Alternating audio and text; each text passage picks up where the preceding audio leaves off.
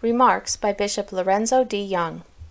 I have been called upon very unexpectedly to make a few remarks by President Hyde, but I can truly say my feelings and sentiments are much the same as his own, which he expressed when he first arose to address you at this conference.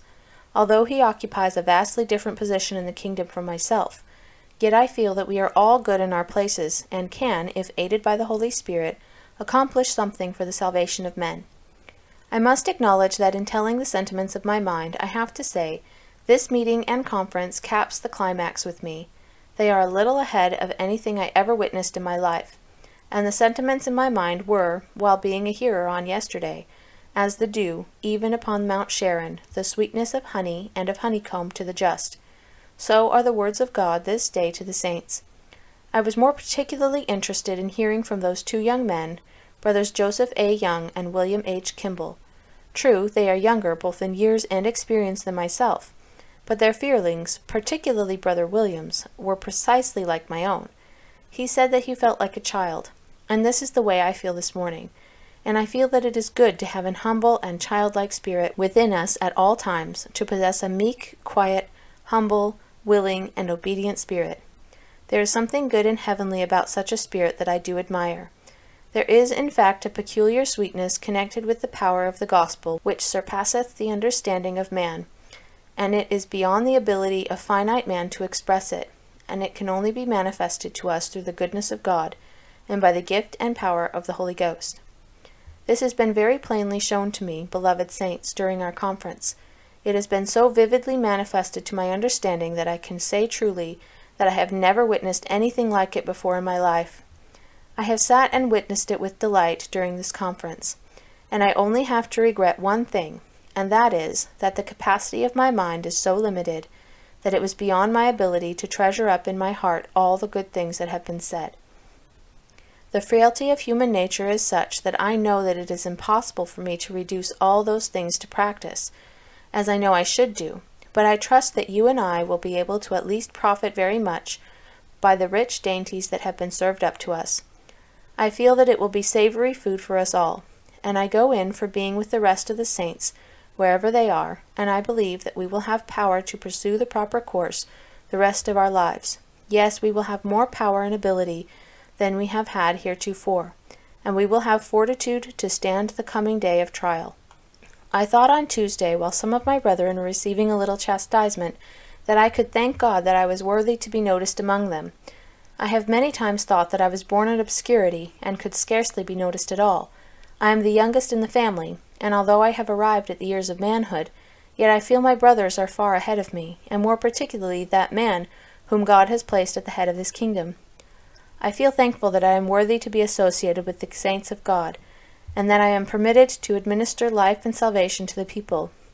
This I consider an inestimable privilege and blessing, and I truly felt grateful to my God when I found that I was worthy to be noticed with my brethren, for I realized that whom the Lord loveth he chasteneth. I will mention one thing that occurred in my younger days.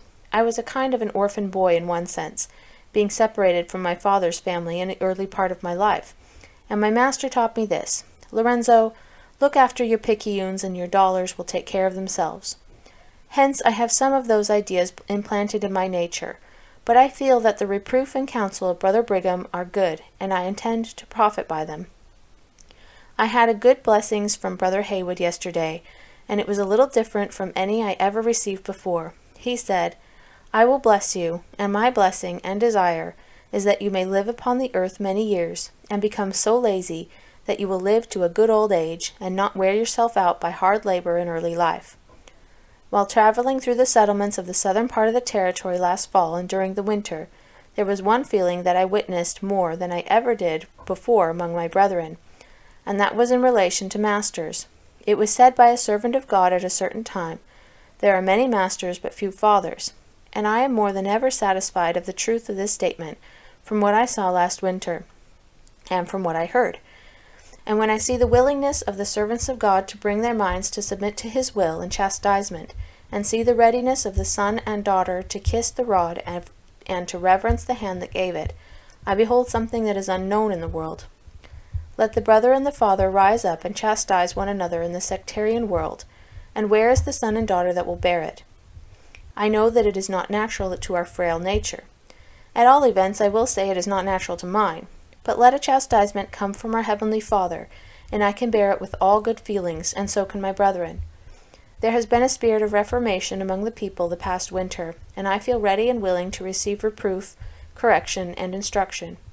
I will here say, as I said to the people in Grantsville last winter, that I do not believe the Lord would have given us snow enough to water the earth if we had not repented. And I am so simple as to believe that the fine weather we enjoy at this conference is through the faithfulness and humility of the saints, and I rejoice in this faith, also in being a member of the family whom the Lord thinks enough of to chastise, and to know that he will not let them go down to perdition. If we had not been thought worthy of chastisement, but had been left to go down to destruction, we should not have enjoyed the blessings that we this day enjoy in these peaceful valleys.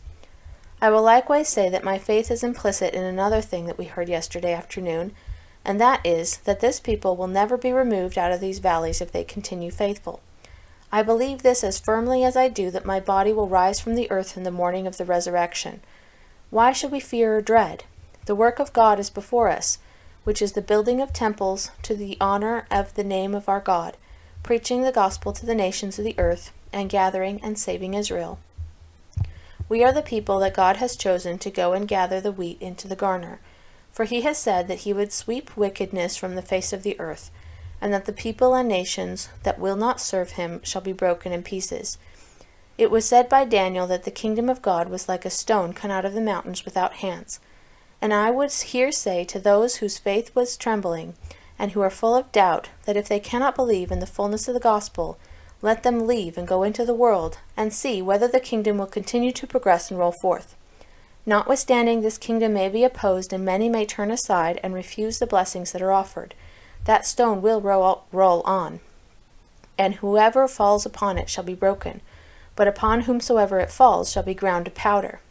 The great hive of Deseret is gathering the sweetness of all that is worth collecting from among the nations of the earth. While I was sitting by those brethren who have been to the old country preaching the gospel of Christ, the plain, simple truth that has got the power in it, I thought of the great work of separating the wheat from the tares, which has to be accomplished by that truth and priesthood that emanate from the fountain of all power and intelligence, even that which circumscribes all things and knows all things. I thank God today that we have the privilege of being in the great hive, and if the bees should swarm and occupy other hives, they will all be subject to the same kingdom. I ask the Lord to preserve us in the way of life, that we may secure eternal lives in his kingdom. If faithful, we shall be blessed in all things we put our hands unto, and be preserved while famine, pestilence, and the sword shall go through all nations of the wicked, and we shall live to participate in the glories and blessings of this latter-day kingdom, which may God grant, in the name of Jesus Christ I ask it. Amen.